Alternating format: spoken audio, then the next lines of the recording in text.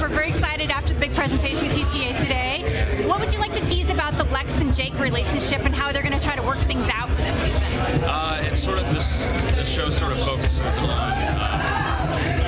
their relationship and their forging of these new situations they found themselves in. And Lex is sort of a mentor kind of friend, and he's sort of this challenge with trying to get this guy Jake, who's really completely resistant to any form of responsibility, trying to get him in the right headspace so he actually will step up and do the right thing, which he's totally capable of, and he doesn't want to do it. So that's well, in the cordon, there's a power vacuum. There obviously needs to be a good, strong presence, and Jake doesn't seem to want to be that power. Absolutely not. No, he's used to being a follower and sort of doing what he has to do to stay afloat and stay alive, and he doesn't want to be the guy who has to make the decisions. So. Well, he also seems a little paranoid about getting sick. Absolutely. Well, and as he should be. You know, he's dealing with all of these people alive and dead. He's just exposed in every way. It's more than anybody else.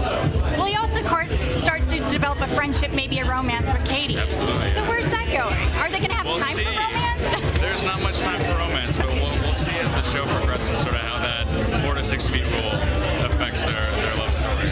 Okay, well, I appreciate your time tonight.